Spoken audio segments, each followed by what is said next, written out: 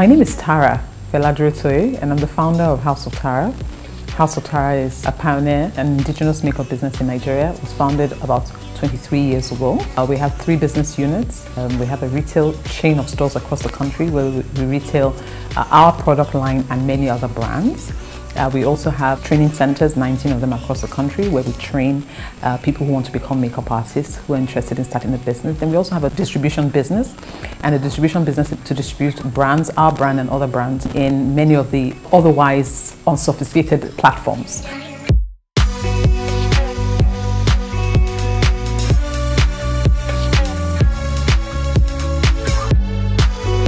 But we also have, I think this is the most important part of our business, is our impact business. It's part of our distribution channel, but it's the work that we do with young women who want to start micro businesses using the Tara product line as the product to help them become financially independent. We spend a lot of time investing in training and developing them, but also giving them something that can help them in becoming financially independent. When I started as a bridal makeup artist, actually the first bridal makeup artist in Nigeria, 23 years ago, the industry didn't exist. It's amazing to see the growth that has happened.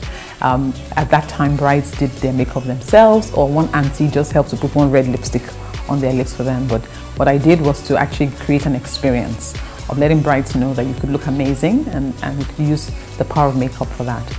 And then as I started to grow my business, I went into training people, and so as I trained people, we now started to have an influx of makeup artists into the industry.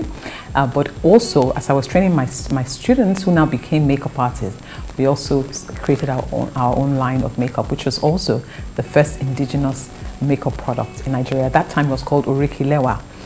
We've evolved now and gone to the name Tara, but we still have ensured that all the names that describe our products enforce and showcase our culture, our language, and our heritage.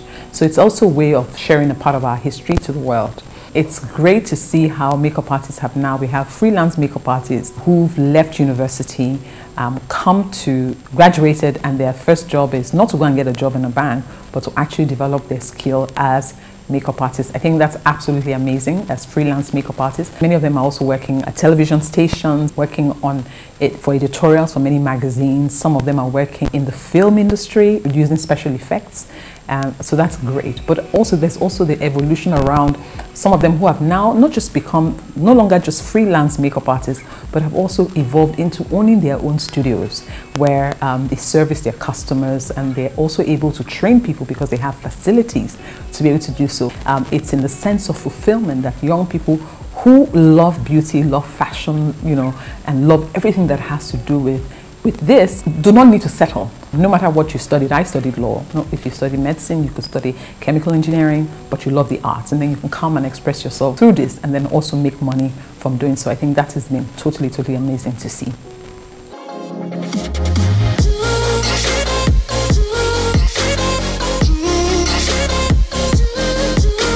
Some of the challenges have included, first of all, not being able to find products that were fit for purpose for the Nigerian woman. We were flooded with international brands, and many of those brands didn't have us in mind when they were created. So many makeup artists had to mix and match. But it's great to see how the evolution has taken place in the industry. Now there are more and more options of products to use. That's one of the things. The second thing also is that, people talk about the market being saturated, but Nigeria is a big country. A few years ago, when we're talking about the growth of the middle class, that also gave the opportunity for more makeup artists to have jobs, because people got more economically free. They also started to engage in what they call some of the things that are luxurious. Luxury would include having a makeup artist do your makeup for you when you're going for a party. But with the economic recession that we've had multiple times in the last few years, has reduced the number of what you call the middle class in Nigeria. And then, of course, that also impacts them as a whole. Of course, we always talk about counterfeited products. So now we have products that are great for us, that have been thought about, brands that are creating great products. Unfortunately, we as a business have suffered, for example, from counterfeiters. And so counterfeiters, what they do is, expose makeup artists to buying products that are not great quality simply because they're able to flood the distribution channel using counterfeit products. And so these are some of the challenges. Of course, with the lockdown and the pandemic that has happened more recently, we've suffered a lot of loss of resources because in the last 2 months, we haven't been able to work, and some of us are already affected in March because there was already the spread and the conversations around COVID, and therefore that also impacted how customers and clients were responsive to wanting to engage someone at that personal level. So this has become a massive shift for us in how do we find a way to reorganize for the new normal.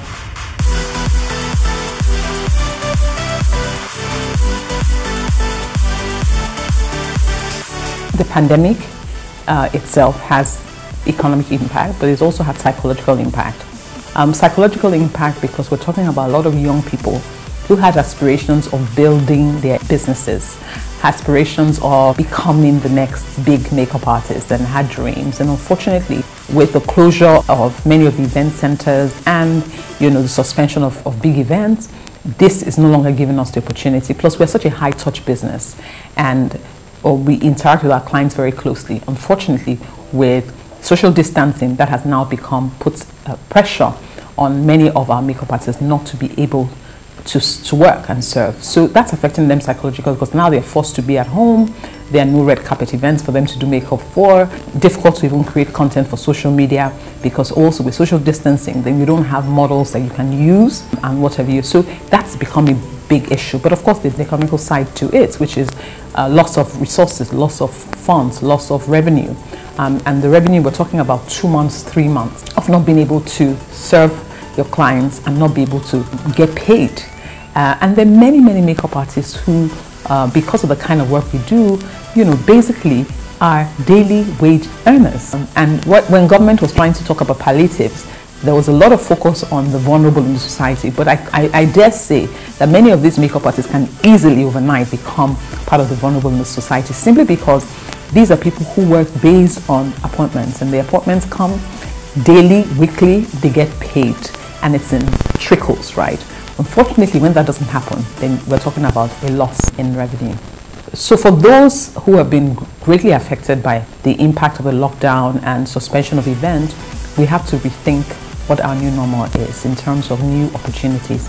And to think new opportunities, we have to think virtual, we have to think digital, right? Ask yourself, what is it that I can do with the skills I currently have, but using the digital platforms that I currently have to leverage and to express my gifts. This is going to be the new way of thinking. And from that thinking, ideas will come. The more you spend time thinking about virtual, digital,